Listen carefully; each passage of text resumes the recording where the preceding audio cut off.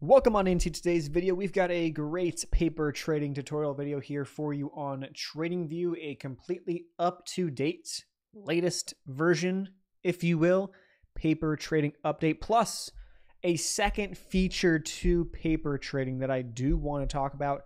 Stick to the end. We'll dive into that one. That feature, I really think, is what a lot of us could use to get the extra reps, extra practice, trading pretty much anything we want, literally whenever we want. We don't have to wait for market hours. If we work during the days, if we're at school, we can take the weekends, set aside a couple hours, and trade all of the days of the past week that we missed, just maybe a little bit faster. Now, first things first, TradingView paper trading is a trading simulator. This is not actually trading live money. And anything that we do in this video is an example only. The products that we trade, the thoughts that we may have, these are examples and are not to be taken literally or as specific financial advice. All right, so let's try this out. We are now looking at SPY, the S&P 500 ETF. If we want to get to the paper trading feature here on TradingView, we will go down to where we have the trading panel at the bottom of our screen. I know it's small, it's all the way down there. Hover over it, it says Open Trading Panel. Click on that, then I'm going to hit the expand button right here. And now all these brokers pop up. We don't need to care about these. What we got to care about is this top left option, that is paper trading. If you guys want to see some videos on how to connect other brokers, we've got other videos here on the channel, but go to where it says paper trading, select that. We're going to connect. Once I have connected, I've created my accounts, I'm all good to go. You can see that I've got an active paper trading account right here, and we've got a balance of $1,089.71. Let's say that I want to change that. I don't know what it starts out as when you are originally opening an account. It's been a while for me, but I'm going to go to the gear icon next to paper trading account gear. I have had the option now to include a commission. I just put $1 just as an example, but you can have a fixed commission. You can have a percentage commission. So you can really simulate what real trading would be like for you, depending upon the brokerage platform that you're going to use later on. Or I go to reset account, or end, I should say, and I can reset my balance. Say I want to set my balance to $50,000. I can set that and reset it. Now my account balance is set to $50,000, and we're good to go. Inside of here, while we're at it, we'll have the option to look at our past orders, our history, filled, canceled, rejected orders. We can go to our account history and even a trading journal that will have options to here as well. This is something that I think is underutilized, but it's also a feature you have access to inside of paper trading here on TradingView. So I'm going to minimize this. If I wanted to pop it up, I can hit the buttons down here, this little arrow at the bottom. And now I'll have the ability to see my positions and see a little bit more information, my balance, P&L, all that stuff. This top right corner of the bottom widget pops it up to full exposure, I guess, of the screen. But this again would minimize it back down, and then this minimize piece right here gets rid of it completely. And all we have is chart, and then paper trading with the green little icon means that we're good to go. We can trade, no worries. So let's pull up a 5-minute chart here of the S&P 500, my friends. And if we wanted to get in on the S&P 500 right now, let's go ahead and do so. So if I go down to paper trading, next to that, there's an option to trade. This has been a fairly recent option to change, I guess. It used to be on the right-hand side. You would have the option for, I believe, we're not cut off, right? You would have the option on the right-hand side for the trading panel. There will be two options, the order panel and the DOM, the depth of market. But now they've moved it. So I got to hit the trade button down here, and then it will pop open this right here. And you can go back and forth between the order panel or the DOM, the depth of market. There's also, if I hover over this, see how it has this up arrow plus D? That means shift plus D. If I hit shift and then D, boom, we go over to depth of market, and that's essentially the price slider that we see right here. So a couple ways to enter orders. I will go over that really quick because it is also part of this whole platform. But first, I do want to thank the sponsor of today's video, Ironbeam. Introducing Ironbeam, a bright choice for futures trading. Ironbeam is an industry-leading broker catering to traders worldwide. With 24-hour live support and the free Ironbeam platform, you can trade the most popular and liquid future contracts anywhere and from any device. With day trade margins as low as $50 and no account minimums, futures trading is more accessible than ever. Register now and let us help you shine a light on futures trading. Ironbeam. Now, Ironbeam is also an official broker partner of TradingView and a preferred platform. We can see it right here on the broker list, as well as other ones, but we can click on Ironbeam. I have it start because I have an account there as well, and I can log into my Ironbeam account and trade on TradingView through my Ironbeam account. But now back to paper trading. So if I was to go back to the trading panel here, all this stuff, I want to go and buy. If I want to buy in right now, I'll have a couple options. I can go with a limit order, a stop order, or a market order. All of them are going to have different, things you're going to have to type in on the order entry form right here to get in. The simpler way is the depth of market. If I want to get in the depth of market, I can go down here, go where it says units and specify. Let's say I want to buy 100 shares of SPY. That would be, in this case, the units is a share. 1 unit is 1 share. And I want to buy it. Let's say I want to buy it somewhere down here. Let's say 434. I'll go down to where it says 434 on the left-hand side, put in a limit order at that price. Boom, boom, boom. There she is. And now we have an order that sits at 434. If SPY gets down there, we'll be getting in. We also have the ability to drag this once we have it there. We drag this down and it will automatically adjust the order. I can drag it up closer to get filled as well. Now let's say that before I get filled, I want to put in a take profit and stop loss. I want to set my orders and then walk away. If you see hovering out from the left-hand side of my buy limit here on SPY, there's a TP, take profit, and a stop loss. If I were to hover over, you may not see it right away. You may need to hover over this. If I hover over, it should pop up. Take profit, I can adjust that. Let's say I want to put my take profit up here. And then stop loss, I can adjust that down here. And so before I even get in the trade, I could simply look at this and say, okay, I'm going to risk $69 to make $170 if SPY comes to my level and bounces back up. So an easy way to simply look at risk reward before you get into trades. I tend to do stuff like this many times just so that I can have a feel for what I'm looking at risk-wise before I enter a trade. You can also use some of their tools, which I have up at the top right here. You'll go to the left-hand side, and if I were to go down to inside of here, let's go find it now.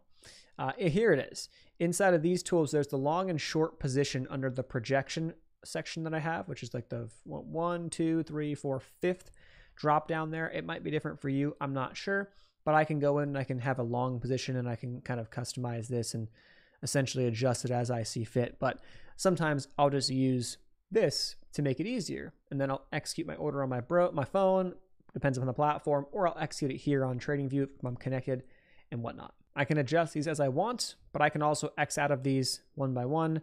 And then I can also clear my current order as well by hitting the X. Now, there's buttons in here to flatten, clear all, reverse. If I go back in here, you have a clear all button. The flatten button would just mean if you were long 100 shares, it would sell 100 shares immediately and you'd close the position. And then the reverse would be if I'm long 100, it would go short 100. That could be actually a pretty cool button to use if, for example, you play, I don't know, breakouts or something like that. And maybe you have, I think Meta is a good example actually from today. So I'll show you Meta today, and I can even show you how to trade this elsewhere as well here in a second. But let's say I was looking at Meta, and I had this little area as my breakout zone.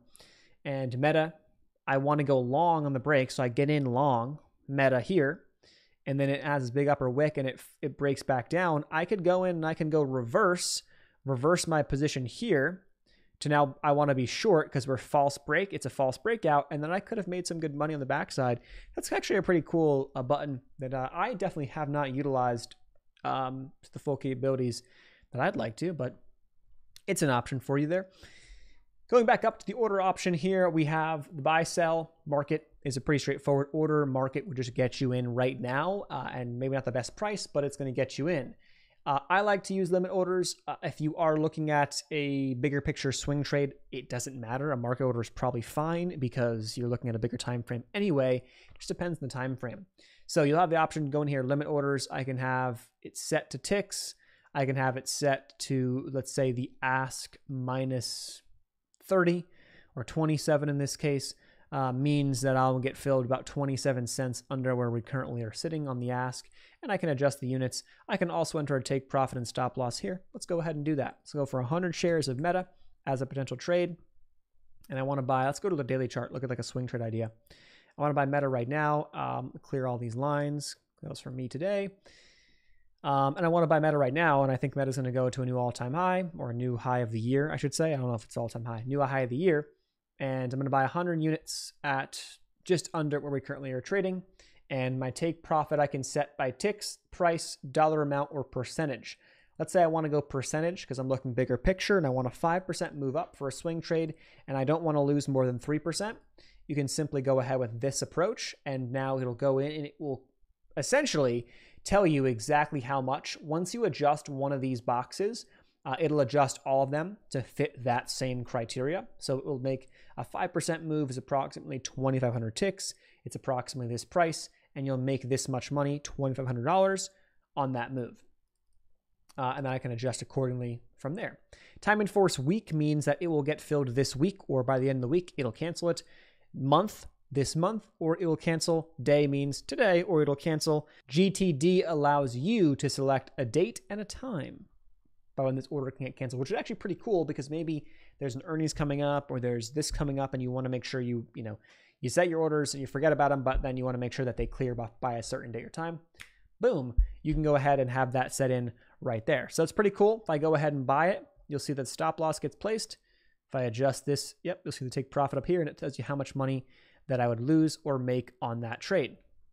So kind of cool. A lot of features in here that I think a lot of us maybe overlook at times, but definitely something to be, taking more seriously. Now for what I think is the most interesting piece to paper trading, or I guess a new spin on paper trading. If I get out of this, it's going to be up here in the replay feature. So I'm going to click on bar replay, the top of our screen. It's kind of not the same, but it is the same, if you will. Go to replay. Now at the bottom, we have this. So we have a jump to option. As of right now, there's been some questions about jumping to a specific date, looking back. You have to select that. Unfortunately, I know some people have said, I would just like to put in a random date, not even be able to see the chart at all, close my eyes and pick a date. As of now, you can't do that. So you'll have to go back in time. Maybe you want to close your eyes yourself and go back in time and just see where Meta ends up being. But what you can also do is, let's say you were a day trader, you can bring this in, narrow this in to, let's say, a 30-minute chart or a 5-minute chart and say, hey, I want to go back a couple days, or I didn't check the market this week. I want to trade Meta this week, and go back in and, for example, trade this day right here. And I can set it to start right there. Now, what I now have is Meta on my screen. And this goes for anything. This doesn't have to be stocks. It could be futures. It could be oil. It could be whatever you want. And now I have Meta on my screen, and I have the options to essentially trade this at a quicker speed. So it'll still utilize a 5-minute chart, whatever time frame I have set, which in this case is a 5-minute chart, but it will be much faster. So for example, you have a 3x down here. That's a 3x replay speed. I might want to go to a 10x, and so this could be useful. So let's say let's go to 3x to show you guys how this works. And I'll click on the play button. So now it's going to play out Meta on this given day at a 3x speed. If I pause it, maybe that's too fast. I'm going to go back down here, go to 1x speed. I'm actually going to go back, grab this guy, go back to open, click on play. And now we can play it out at a 1x speed. And this way I can come in and I can potentially trade off of this. For example, pause. Say I'm okay. I'm noticing, Meta's got some lows right here. I'm going to draw some lines in. Got some lows right here. That seems like a key level it's holding. Highs right here, up here. Seems like a key level it was holding in, pre-market before the big drop. If it gets above that level, maybe I want to go long for a breakout buy. And below here, I want to go short for a breakdown short. Okay, and so what I could do is this will take us to the end of time. I'm going to go one frame at a time. Boom, boom. Oh, it holds. So I'm staying in. Maybe I want to buy the dip there too. Staying in. Oh, candle gets rejected right there. One more. It breaks. So technically it had broken. Now I want to buy. So I'm going to go in here and adjust my my share size to 100 shares, my quantity to 100 shares. Boom, in there, the bottom between sell and buy. you have the option to sell, buy, or flatten down here. If I click on buy, now I'm in, and it will track my P&L. It tells me when I bought, the price, all that stuff right here. Those are actually things you can customize inside of the chart settings if you wanted to. If I want to go up in here, go to where it says trading, there's options to get rid of position, profit and loss, orders, get rid of that if I wanted to, just so I don't have to see some of these things on my screens. Executions, get rid of those, so I don't have to see those things on my screen. But I'm going to leave it as is for now, just so we can see this. Now I'm going to play this out, and it will track my P&L live as we are now inside of this meta position and trading. And now, of course, I do know that meta went up, so I'm doing this for the sake of this example. So I see that meta has gone up. Cool, meta's trending up. We're now up $280. And so you can at least kind of play this out in your head, and potentially I want to sell. Okay, I'm gonna flatten right now. I'm gonna go flat. Boom, sell right there. And then if I click on this button right here, it'll take us to the end, jump to real time, and boom, they're going to tell me, congrats, trader. Your hard work shows on Meta Platforms, Inc. in bar replay. Profit and cash, success rate, and a most profitable trade. So if I want to come in here and scalp all day on SPY, on Tesla, on futures, whatever I want to do, NASDAQ futures, I can go ahead and do that. And then I can have, essentially, TradingView tell me how I did at the end of the day, and be able to kind of come back in and just test and practice and test and practice all day, all weekend if I wanted to, on whatever stocks or whatever charts, whatever things, I guess you can say, that you want to trade. Let's go to futures really quick. Let's jump down to futures, go to bar replay here on futures. Let's play this thing out. And let's say that, let's kind of go live as it's trading out here. All right, it's pushing up. I want to get in on the breakout to the upside. I can go in and get 5 contracts of micro E-mini futures, or 6 contracts in this case of micro E-mini futures. We're pushing up, we're pulling back, pushing up, pulling back, doing its thing. Let's see if it can break to the upside. It is. I'm going to go ahead and sell my 6. We're out. I'm going to move and fast forward this to the end of the day because I'm done trading. Boom, congrats. We just made another $480 on the micro E-mini S&P futures. So there you guys have it. I mean, that is, in a nutshell, paper trading on TradingView. There's a couple other little things, I guess, that maybe you have questions on. If you do, leave them in the comments down below. But that right there covers the basics. And from here, you've got a pretty good base to practice, test, do whatever you need to do on TradingView to hone your craft, hone in your skills. So when it comes to the real world, real money, you've at least got the reps, got the experience to do this. Links, resources down below this video. Anything that we do use or think is helpful to you. If you don't have a TradingView account, that'll be pretty important. There'll be a link to that under this video as well. To sign up, I believe you get a discount with that link. There's a discount if you use or if you were to sign up to any of the paid platforms, but they do have a free version as well. Thanks so much, guys, and I'll see you in the next one. Thumbs up and consider subscribing. Peace.